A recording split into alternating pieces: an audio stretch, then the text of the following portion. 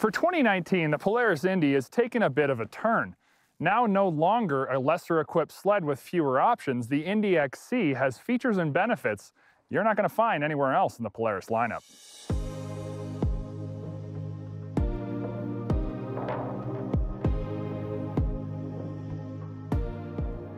First and foremost is the 129-inch track length. The XC rear skid is a coupled design and extends the track length to a much nicer and industry-wide accepted length. Truthfully, the 129s are now the real 120s. As everyone agrees, 129 sacrifices almost nothing and gains huge in the compliance and ride department. But what is it about the XC rear skid that really sets this Indy in the premium category? And to answer that, it's not as simple as just one thing. It's a whole lot of things with a lot of fine tuning to produce what might just possibly be the best riding rear skid over the most varying terrain in the entire industry. I know that statement sounds like there's fine print, but it's not like that. The truth is, Polaris learned a lot with the ProRide rear uncoupled skid, and they've always known a great deal about coupled designs, and the XC, well, it's a melting of both of those concepts to bring the ultimate in ride quality with minimal adjustment needed. Not to say you don't have to adjust the XC, but it isn't like the Rush where fine-tuning is needed. The XC rear skid is coupled, which means that the front and rear shock are mechanically linked, and they'll work together to soften out bumps. While Polaris claims it works excellent over far more conditions than the Rush or Switchback, I'd say if anything, they understated it.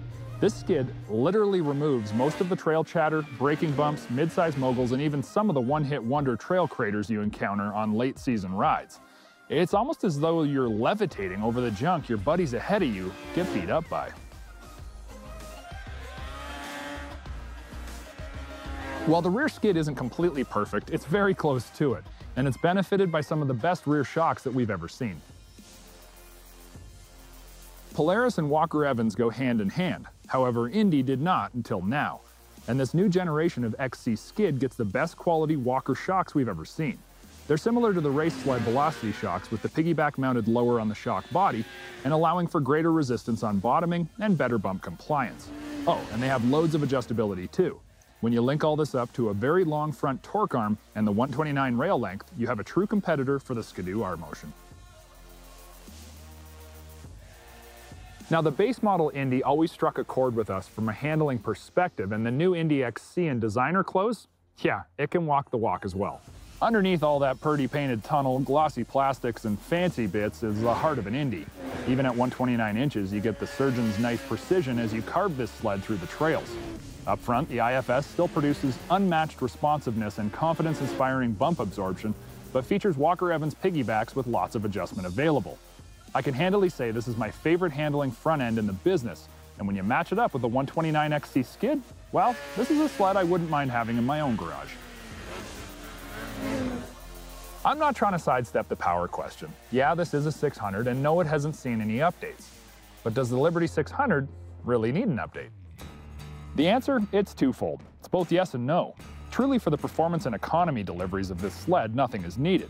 It hits like an 800 and it pulls hard from tip-in till the thumb warmer gets cozy with the hand grips. And there really isn't anything to complain about in between. But is that enough for today's tech-savvy buyers?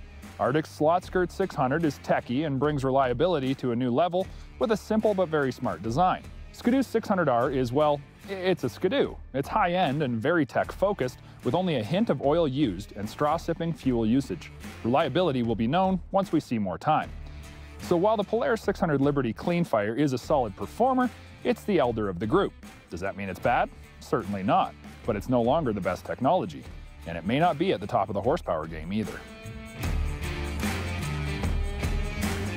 But then again, this is a 600 Indy XC. If we wanted big power, let's buy an 850 Indy and be done with it. But in my opinion, 600 class buyers are looking for good performance, great reliability, and excellent economy. And this sled, yeah, it delivers in full on those fronts. Add to this the SnowCheck Select features I'm riding today, and you get the digital GPS gauge with a million great uses, factory-equipped LED headlight that's the best in the industry, and quality switchgear. SnowCheck Select gives you the option of the windshield, color, track, and all that good stuff in the specific layout that you want. I mean, Polaris is really giving buyers exactly what they ask for, with automotive-like options to customize the sled to the rider in ways no one else is offering. The 600 INDY XC is a force to be reckoned with. It delivers power and economy that are amongst the best in its class, and handling that might just be second to none. If you enjoyed the video that you just saw, like it and then subscribe to our page for more great content from SnowTrax TV.